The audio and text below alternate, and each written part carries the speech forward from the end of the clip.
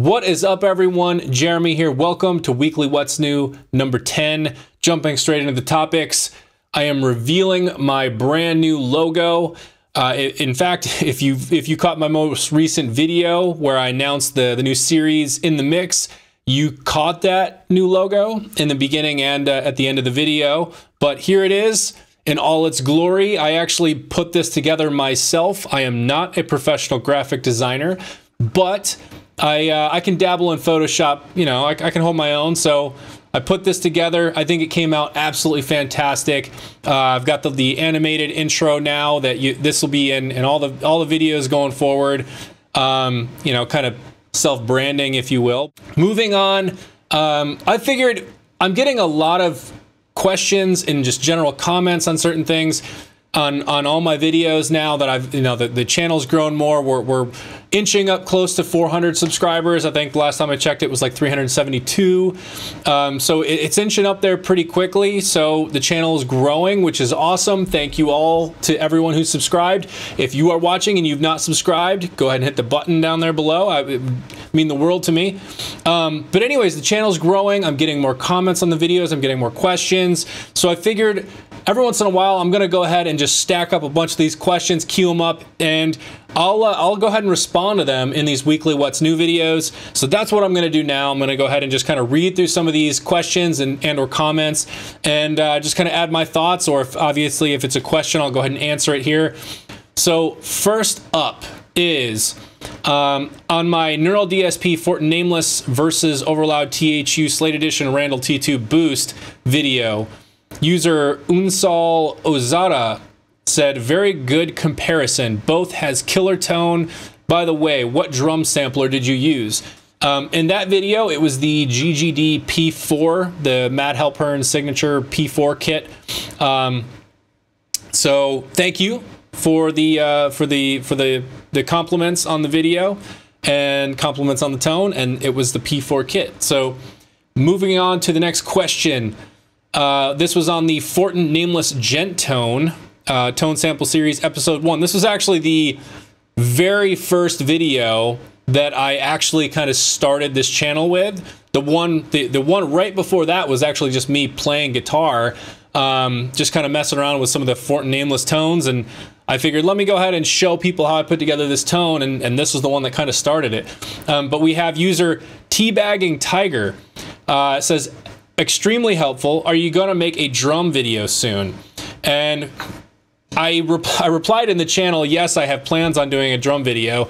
And that was quite a while ago. And I recently, within like the last month or so, released that video. So quite a big delay there. Apologies for that, but the video's out. It's up on the channel. If I remember, I'll put a link up here in the corner so anyone watching can go check that out directly. All right, so the next question comes from user Achilles, who asks, Miko or Zilla is more realistic? And this was on my video where I was demoing the Omega Ampworks Granifier with the ML Sound Lab Miko on the left channel and GGD Zilla cabs on the right channel. So to answer the user's question, I can't answer one being more realistic than the other because they both sound very realistic, they're both incredible. Very, very good impulse responses. So I guess the best answer I could say is they both have different tonal you know, characteristics to them. So use them accordingly, you know, right? Like, so in this video, that video I was referencing here, that was just showing how you could actually blend them to create unique tones, or even add to your, you know, the width or the depth of your track or your song just by adding different impulse responses left and right channel. So hopefully that answers that one. All right, moving on. User Geisterfaust asks which one you prefer, and this was on my video. Just as like I put this video together really quickly. It's a rather short video, but it's on a comparison between my Schecter Hellraiser C7 and my Solar A1.7D. And I had recently just gotten the Solar back from the shop because it had to have the switch replaced, and I was kind of like just threw together a quick video playing through the STL Tone Hub, and honestly, this turned out to be one of my most popular videos. It's got like 3,500 views or something now, and it's just growing rapidly. So anyways, which one do I prefer, the user asks. I don't know as if I could answer that directly, because again, just like the last one with the Miko or Zilla, they both sound really good. They both have certain tonal characteristics to them that make them useful for different types of tracks or songs or whatever it may be, or applications. So I think more recently I've been doing a lot more with the Solar, but I'll break out that Schecter any day and jam on that as well. I love them both. Moving on, we have user Brian Butler, who is asking, would this be similar with neural cabs? And he's referring to my video, the mix and match guitar plugins for amazing custom tones. And in that video, I'm just simply showing how you can stack in, and this is required, you need to do this in a DAW, so you can actually like stack the plugins together in one track. And what you do is, say for this example, what I did is I had the Fortin Cali at the top of the first plugin. Underneath that, I had the Omega Ampworks Grantifier, and then underneath that, I had the NeuralDSP archetype Abasi. And in the Fortin Cali suite, all I had on was the pedal section, so I could use the Fortin Zool and grind. Going into the Omega with the plumes pedal turned off, and then the only thing on there was the amp, and then the amp and the IRs. And then going into the Abasi, everything was off in the Abasi except for the post effects. And so just showing how you can stack different amp sims to create completely custom tones. And so he's asking, is the same true for neural cabs? So could you use, just as an example, say like STL Amp Hub, right, with just one of the amps, or one of the ML Sound Lab amp sims, right? Like, put it as a first plugin, then after that, could you use one of the NeuralDSP plugins after it, just to use the impulse response section with everything else turned off? And the answer is yes, you can obviously do that. Moving on, we have user Benjamin Wade, who says, this is great advice. Everywhere else tells me to create an aggregate. I am using GarageBand, and I was unable to get both tracks of audio to show in OBS because I was only able to monitor one track at a time. Do I need Logic to be able to do this? Thanks.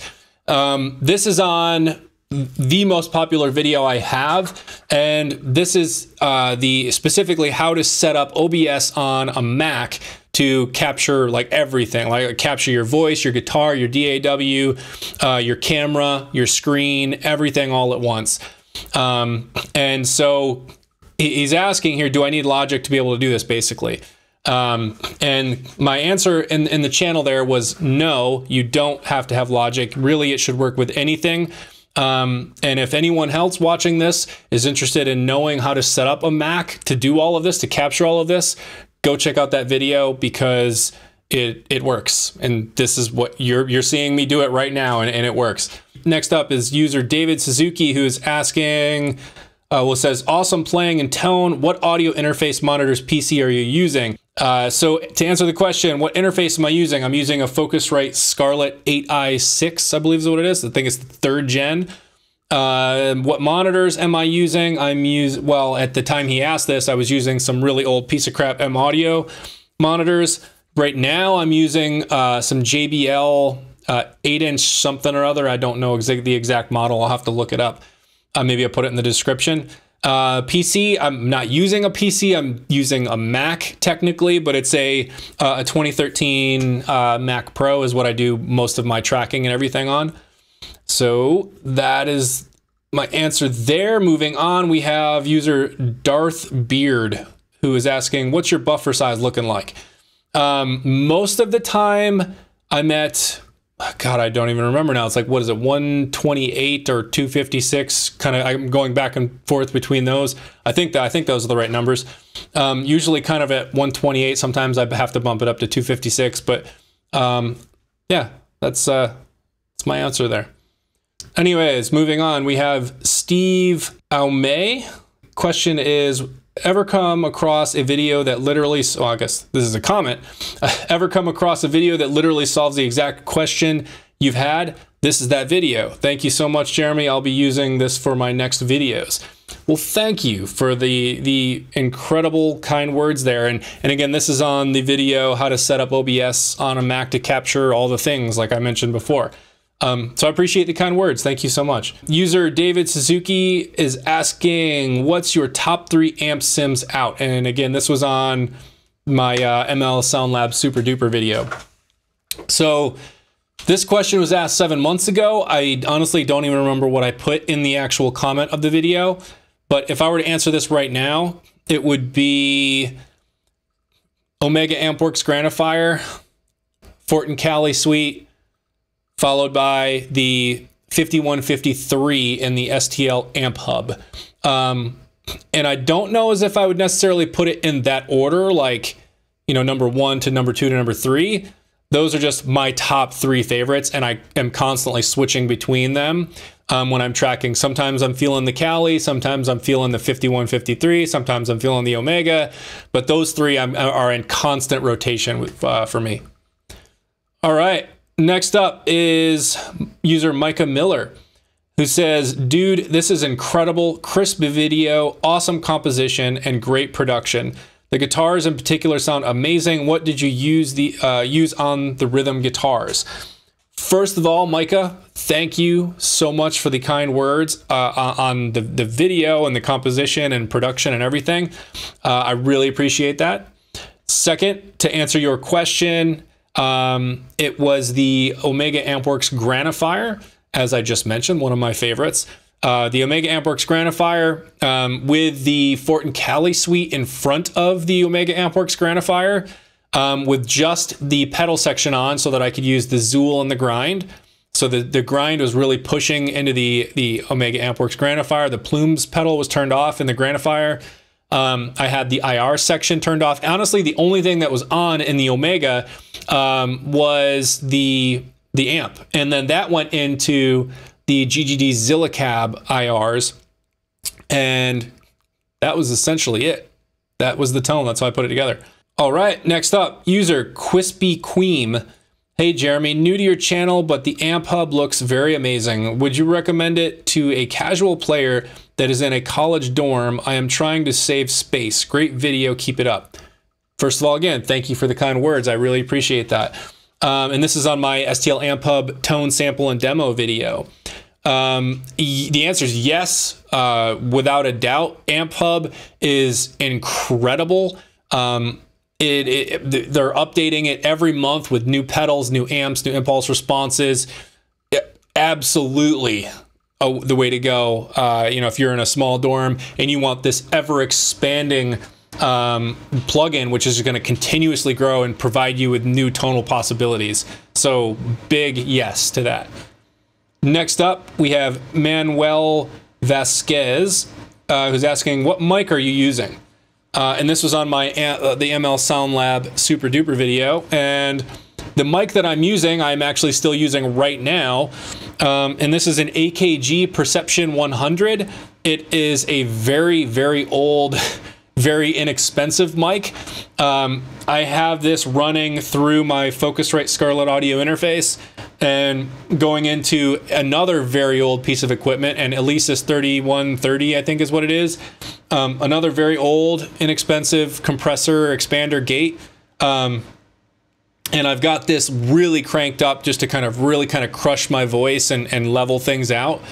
And then from there, I do some additional post-production work on my vocals for these videos as well, which is to add some EQ, which I add a low pass and a high pass, and then boost, a little bit of the upper mids and highs just to add some clarity. And then I have to pull out some around, I don't know, it's like maybe 300, 200 hertz, something like that. I kind of notch it out because in this room, it's kind of an echoing frequency. But that's essentially how I edit my voice for these videos. I'm assuming you want to know what mic I'm using because it sounds good, so thank you. Moving on, we have Tomas Zentai, who says, wow, how can I learn to create mixes like this? My mixes sound always crap, but this is quality. thank you so much for the kind words. Again, I really appreciate that. And this is on my STL Amp Hub. Oh, this is Weekly What's New number 2. So in this video was STL Amp Hub. I was talking about preset swap, mixing drums, and then OD guitars. And there was some stuff I played in the beginning that I had put together, and I'm assuming that's what this user is referring to, that mix that I put together. To answer your question, how can you create mixes like this? Practice. That's the best answer I can give you. Research, study different techniques on mixing and just mixing, right? What different tools and techniques that you can use, and just practice, practice, practice, and listen to your mixes in as many different places as you can. And don't forget to listen to it in mono as well. Those are just some of the tips that I have, and so all the best to you. I hope that helps. And moving on, we have user Glenooft. Says, can you help me with I Show You plugin? And this is on the setting up OBS on Mac video. I am sorry, Glenooft, I do not know anything about I Show You. Maybe somebody watching this video or who sees your comment on that video can chime in and help. But I cannot. I don't know anything about it. I'm sorry. All right, next up is from Bogren Digital, commenting, nicely done. Thanks for a killer video, Jeremy. And this was on my Bogren Digital Rhythm IR pack video demoing that IR pack. So Bogren, Jens Bogren Digital, thank you all so much for noticing and leaving these super kind words. I really appreciate that. Thank you. Next up is user Cacao B. The tone is killer. This one and the Aries videos are my current tone target. Have nameless DSP for my 8-string Hellraiser, but impossible to get the same tone as you. Any tips? And also, is the Ultra DI Pro helping to get this clean tone? And this was on, again, the same video, the Bogren Digital Rhythm IR pack. Again, thank you for the kind words on the killer tone. To answer your question, and since you mentioned your 8-string Hellraiser, I would say go check out, and in fact, I'll put a link up here in the corner for this user or anyone else watching who is struggling to get a good, clean, crisp, chunky tone without things getting really muddy or just really disgusting and it doesn't sound super tight and clean. Go check out that video. It describes multiple techniques that I use to really tighten up a tone and just get a really thick, tight, chunky, distorted tone. So go check that out. But really quick, the most important things that I can mention are: use a good boost pedal, something like a Fort and Grind or a 33 that really drops the low end and boosts the upper mids and highs, and helps push the amp more. Turn down the gain. I'm going to say it again. Turn the gain down on your amp. If you have it up, I would say up above like maybe 1 o'clock-ish, you know, up above that, it's going to be just mud and disgusting. Turn it down. Don't go above noon. Turn it down to maybe even like 10 o'clock, or hell, do what I've done in the past. Turn it all the way off and then slowly bring it up until you got just enough saturation that it starts to make the sound chunky but doesn't get overly saturated. That's the best advice that I can have, or that I can offer, rather. All right, next up we have the Zen Metalhead, who says, nice try. Maybe the lovely t-shirt doesn't help your level of mentality in your being, which make your playing weak. I'll do a live performance guitar playthrough video tomorrow and show you how it's supposed to be done. My Fear Factory tribute band will be doing live streaming concert in 2021. This is going to be epic, but seriously, don't wear this t-shirt anymore. You mean this one? Ah, much better. Yeah. I love this. I love this shirt. Anyways, we're going to move on to the next question. We have Igor Rosado, who says, great video. Would a dynamic compressor work as well? Thanks. Thank you for the kind words, Igor. And this is on my In the Mix, my creating space for kick and bass video. And the answer is yes. Anything that will allow you to bring back the level of a signal that allows us for configuring a side chain would absolutely work for the concept of what I'm showing in this video, which is bringing back the sub bass, the frequencies of your bass, the lower sub bass frequencies, so that your kick and bass don't clash in those low sub frequencies. So yes, you absolutely could use a dynamic or multi-band compressor. All right, everyone, that is it for the questions and comments in this video, and that is the last topic as well. We're going to wrap this one up right here. If you have any questions or comments or general feedback, please drop those in the comment section down below. I will be collecting those for a future weekly What's New so I can respond to them in a future video. And if you're watching this and are not a subscriber, please consider subscribing. That subscribe button is right down below. It'd mean the world to have you join this channel. Hit like and share. And as always, thank you for watching and thank you for your support.